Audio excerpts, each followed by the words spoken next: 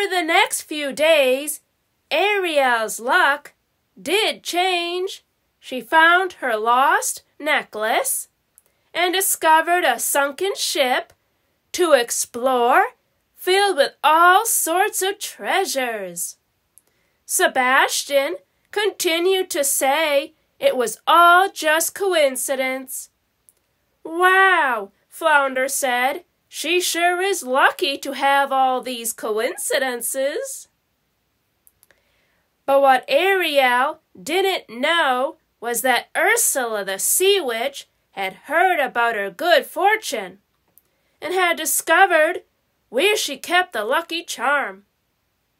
"A book's not a very safe place to keep such a valuable charm," Ursula sneered. "You never know when a strong current might come up and wash that little clover out of the pages." One day, Ursula waited until the little mermaid and her friends were nowhere in sight, then entered the grotto. She swirled her tentacles around faster and faster until the pages of the book began to turn. The little clover rose with the current and landed between Flotsam and Jetsam, Ursula's evil pet eels. Ursula quickly scooped up the charm. "Finders keepers," she said with an evil laugh. "Right, boys?"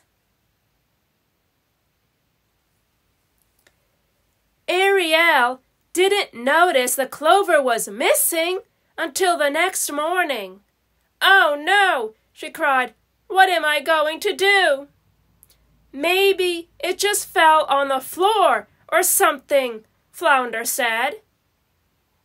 As they started to look, Ariel knocked over her goblet, breaking it into little pieces. "Now look what happened. Without my lucky charm, I'll have nothing but bad luck forever."